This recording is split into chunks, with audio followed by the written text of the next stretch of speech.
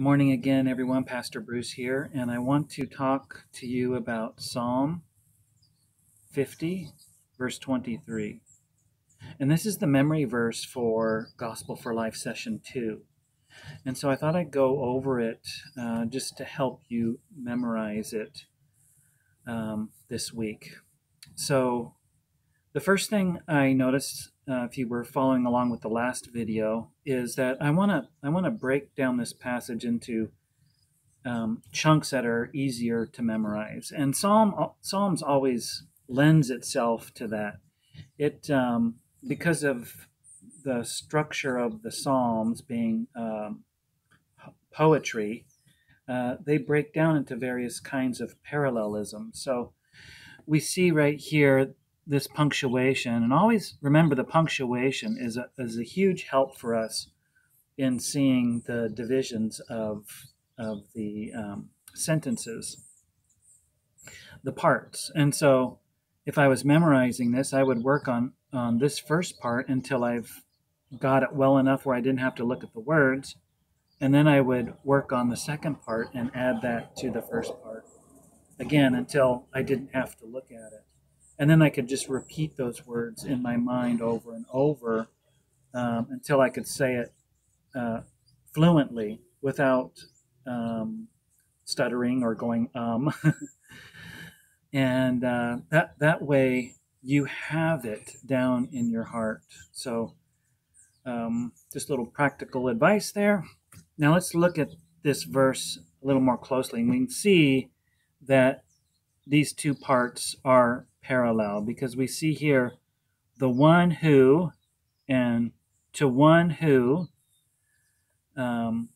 So it's got a very similar beginning, and then they do something, right? One offers thanksgiving as his sacrifice, and the other one orders his way rightly. And then there's an effect to that, right? The end result of offering thanksgiving as a sacrifice glorifies me. Now, it's important to identify our pronouns. So me here is talking about God. God is actually doing the talking in this psalm, in most of the psalm.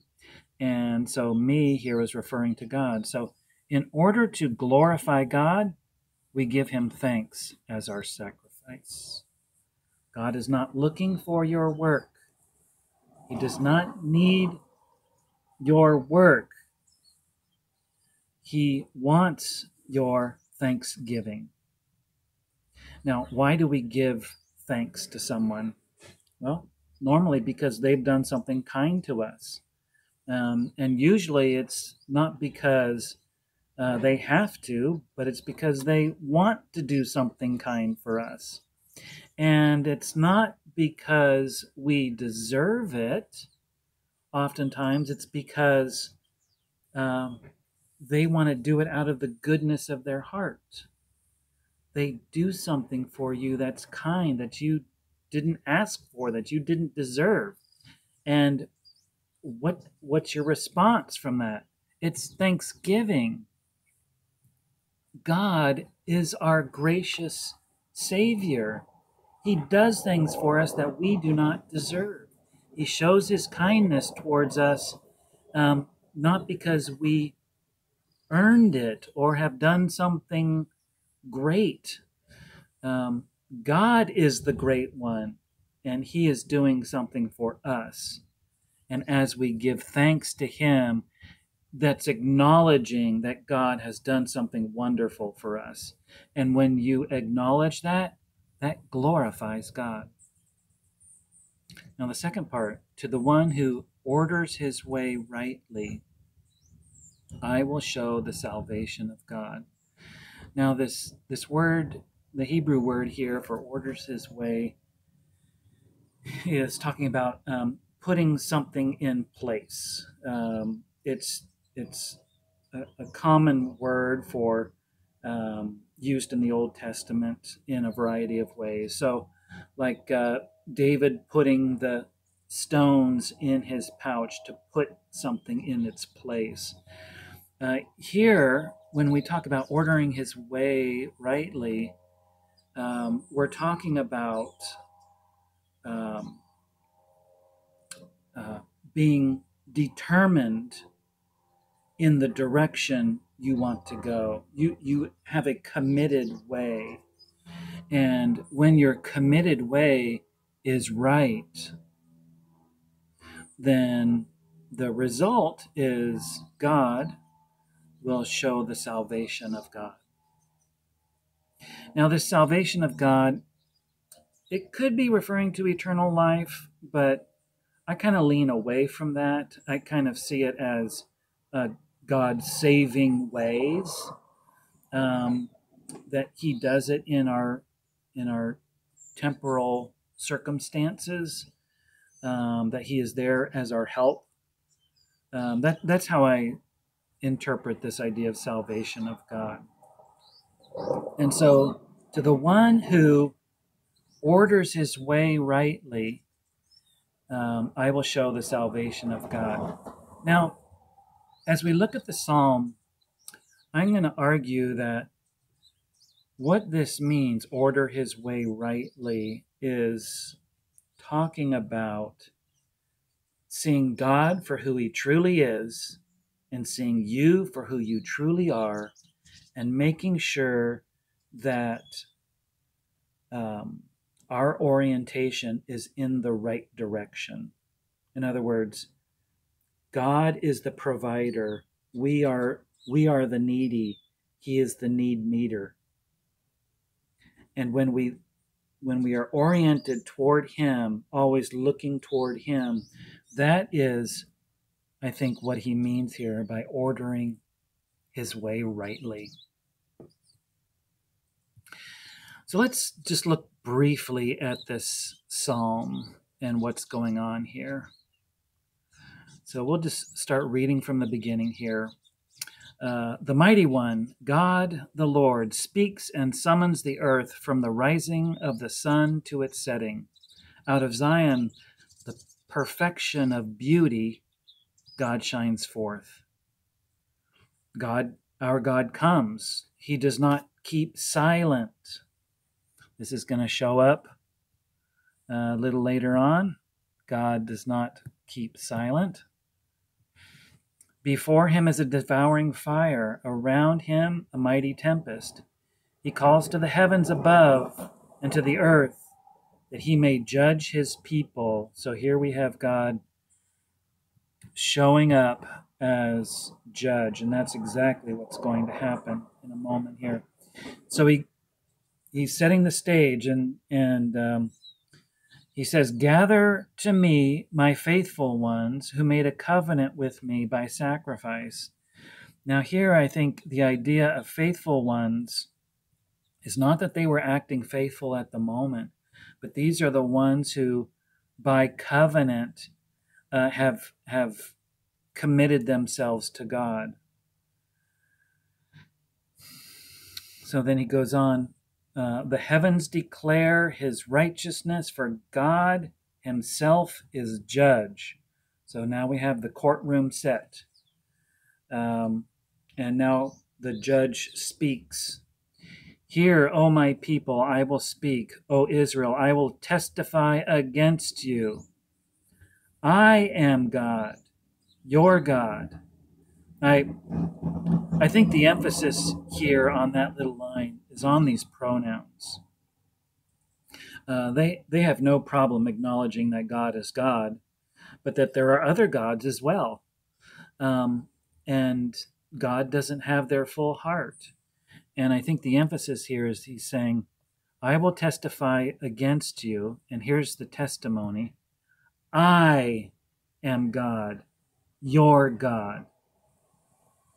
And so now he's clarifying, not for your sacrifices do I rebuke you, or your burnt offerings are continually before me. So God is not upset that they are offering sacrifices and burnt offerings. So what's making him upset? He says, I will not accept a bull from your house or goats from your folds, for every beast of the field is mine. The cattle on 1,000 hills I know all the birds of the hills, and all that moves in the field is mine. He continues on, if I were hungry, I would not tell you, for the world and its fullness are mine. I do not eat flesh of bulls or drink the blood of goats. Or do I eat the flesh of bulls or drink the blood of goats? And the obvious answer is no, I don't. And so what he's condemning them for is a kind of sacrifice that the implication here is that they're offering a sacrifice, but offering a sacrifice to God as if he needed these things. And that will become more clear as we continue down the psalm. And he says, what should we do? Offer to God a sacrifice of thanksgiving. That's what I want from you. And perform your vows before to the Most High. Call upon me in the day of trouble. So this is why I'm saying that salvation of God is not necessarily eternal salvation, but in the day of trouble, God comes to save the day, that kind of idea. So call upon me in the day of trouble. I will deliver you, and you shall glorify me. So that's the kind of thanksgiving that God wants, the kind of sacrifice, the sacrifice that God wants. He wants us to call on him in the day of trouble. Look to him to deliver you, and in that you shall glorify me.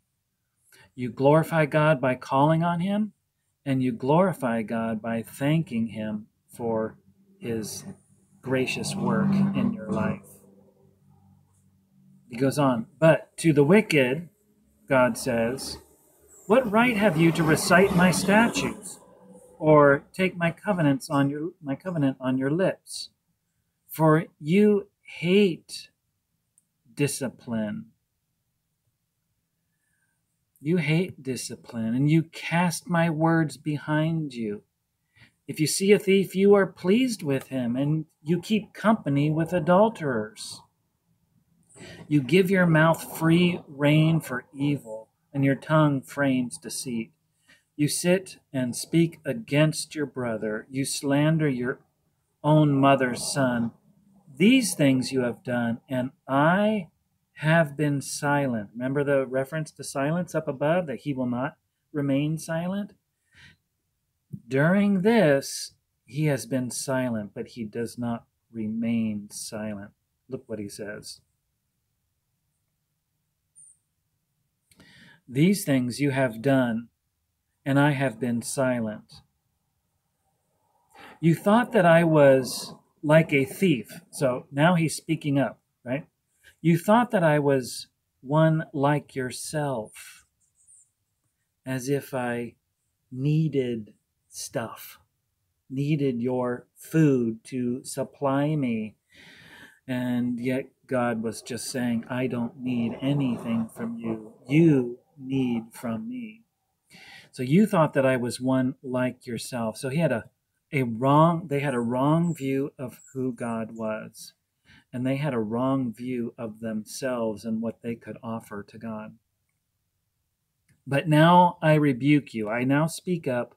I don't remain silent, and I lay the charge before you. Mark this then, you who forget God. Again, this forgetting is not, I didn't even remember the person God. That's not this. This is the idea of taking God lightly, not seeing him for who he is, not seeing him as the holy God that he is, but forgetting God. He doesn't matter.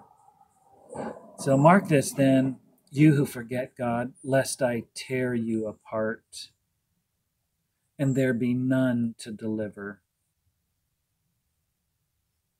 The one who offers thanksgiving as his sacrifice glorifies me. And to the one who says, God is God, and I am not, You are the need meter. I am the need. I have the need.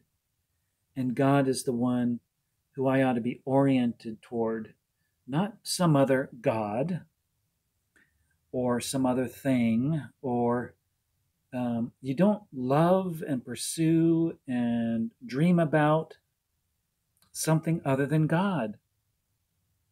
When you order your way rightly, you say, God is enough. God is what I want. God is what I desire, even right now in this situation that I'm facing. And when I have that particular orientation, I will see the hand of God working in my life. Now, God may not solve the problem the way you expect, but God is working in your heart to transform you. That's what He's all about. And so, what's our takeaway? Let's live lives that constantly give thanks to God. Let that be your sacrifice. Don't sit there and say, well, I'm going to go evangelize the grocery store clerk because I've got this thing coming up, and if I do something good for God, maybe He'll do something good for me. No, we are the needy ones, and God is the need meter. So see Him as He truly is. Give thanks to Him, and in that, you give glory to God. That is the right way of living. We hope this has been a help to you, and we'll see you next time.